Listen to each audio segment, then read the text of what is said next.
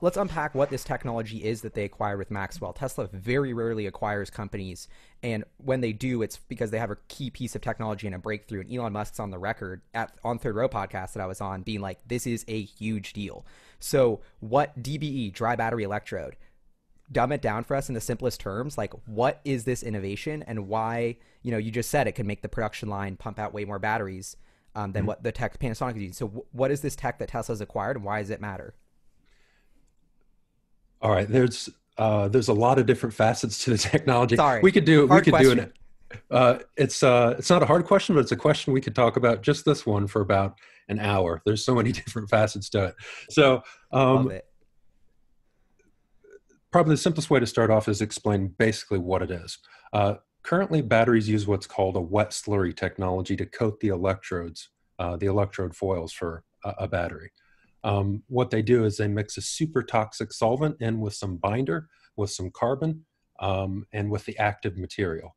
And then they run it through a drying line. And those drying lines are hundreds of feet long and consume huge amounts of energy.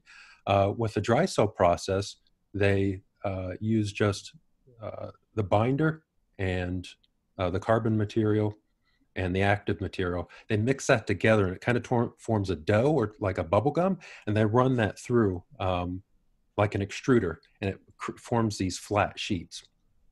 So there's no drying necessary. Do you have any more questions about that? Because I can go into the benefits of what that is next. No, no, go for the benefits. Okay. All right. So currently, when they do the wet slurry coating process, um, it's it causes degradation in the battery. That toxic solvent I was talking about, it's not good for the battery either. And a battery is a closed system. So um, any degradation that you have in that closed system compounds over time. The way Shirley Mung puts it is, it's like compound interest. Um, so that's something you appreciate. Uh, so if you just have like a 0.001% degradation, that's going to be that's going to accumulate over time, and it's going to rapidly reduce your battery life. Exactly. And why does it compound? Because the whole thing is about I have to recharge and recharge my electric vehicle every day. So the Yeah. big metric is like, how many cycles can I get out of that battery? And that's Hmm. what Elon Musk has said. We're hitting on the buzzword million-mile battery. I think Hmm. that's going to be one of the headlines that comes out of what is this Maxwell? It's not Hmm. only a better and simpler and easier way to produce batteries, but it actually results in a better battery as well. It's this double edged approach, and the Hmm. better the battery is, we can talk about cost because I think it's going to probably win there too, but just lasting longer is huge. And that's what Elon Musk was Hmm. hitting at. Like for the robo taxi, the battery's got to do 100 a million miles. It does 300 to 500,000 now, so it would almost double. And if you think about total cost of ownership over the life of vehicle, that has some pretty big implications. Uh, there's some, my mind's going about 10 different directions at once. Okay, one thing that I haven't discussed on my channel is there's potentially a compounding effect here, because Jeff Don has created that million-mile battery with a wet slurry technology. Now, if you combine that with a dry cell technology, which is supposed to double your cycle life as well, if those two have a compounding effect, you could have maybe potentially in excess of 4,000 cycle life. Um, Jeff Don's battery, one thing that people miss about that million-mile chemistry, Elon has said several times to charge your battery between 30 and 70%, so around about there, because once you get towards the edges, it starts to degrade. With Jeff Don's battery, it doesn't experience that at all. So you can use the full 0 to 100% charge with no degradation. It's pretty much bulletproof. Wow. And so back to this Maxwell technology. So without this drying oven step, I've looked at a diagram of the actual gigafactory of Panasonic's part, and that's a Mm, huge amount of the square footage.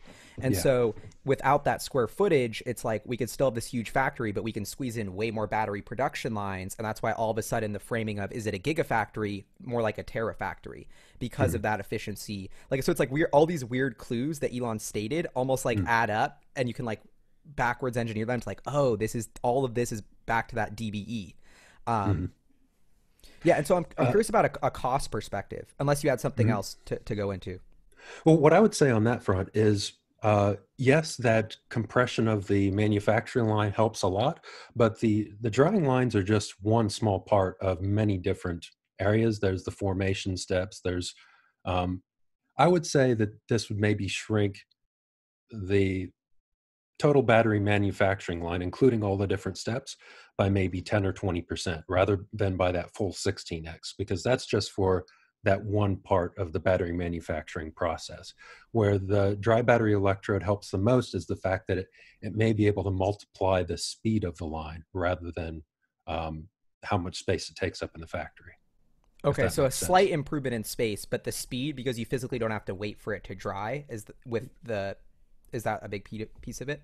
Yes, exactly. Coming back around to some of the benefits of Maxwell's technology. I was saying before that it's about 90% active material with a wet slurry and 5% binder and carbon material. What Maxwell's technology should be able to allow from the research papers I've found is that should be able to drop to about 2% inactive materials.